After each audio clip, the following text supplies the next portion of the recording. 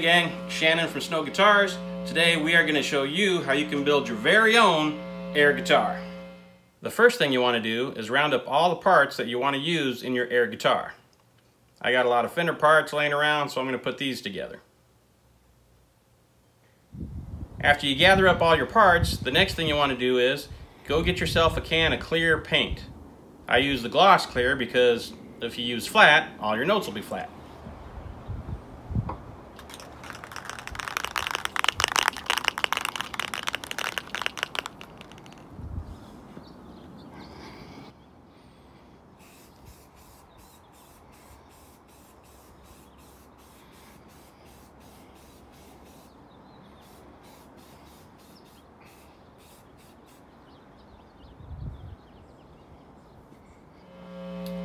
Now that your guitar is all put together, all you got to do is plug it in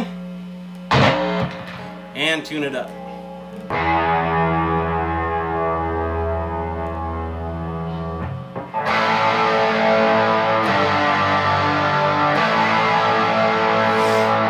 There you have it, how to build your very own air guitar.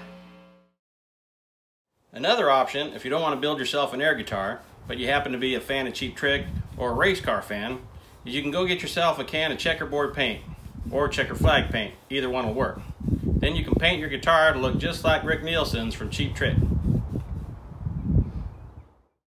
And one last tip. Be careful when you're spraying that clear paint. Any overspray gets on anything, it's going to turn it clear.